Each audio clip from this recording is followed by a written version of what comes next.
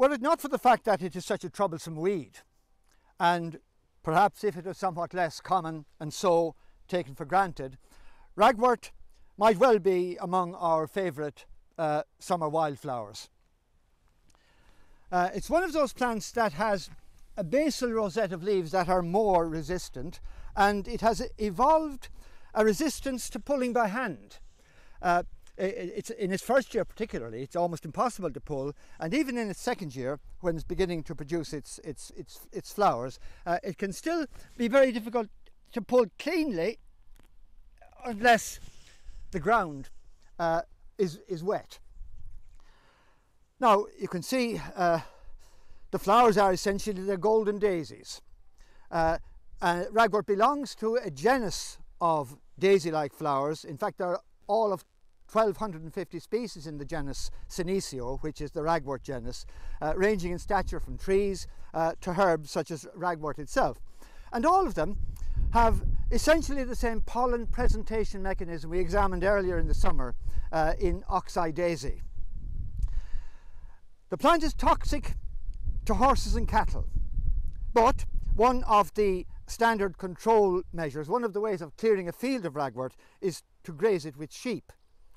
And whatever about its toxicity to large herbivores, ragwort is among the top 10 wildflowers when it comes to nectar production, and it supports a really wide range of insects and other invertebrates.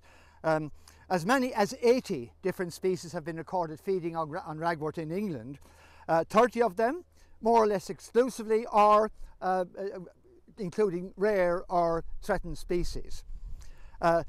A total of 177 species has been recorded visiting the ragwort flowers for pollen or nectar.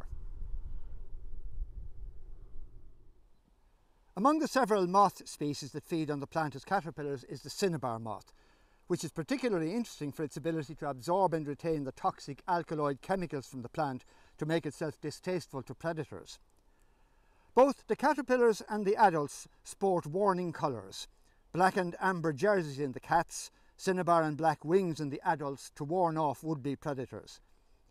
It's not the colour in itself that frightens predators, but the fact that these are colours identical to stinging bees and wasps. Later in the summer, the plant will produce its seeds, and a well-grown plant is capable of producing as many as 30,000 plumed fruits, which can very quickly take over a field and cover it with ragwort. Apropos of which, perhaps, there's a lovely old Irish fairy tale called The Field of Boliauns.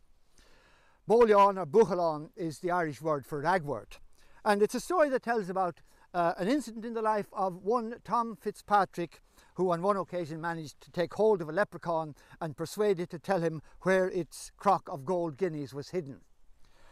Under a particular ragwort, in a field of ragwort, as it happens. So Tom tied a red garter around the plant to mark its location and forced the leprechaun to promise that he would never remove the garter from the plant. So when he came back with his spade, he found that sure enough, the ragwort still had its red garter attached, but so did every other ragwort plant in the field.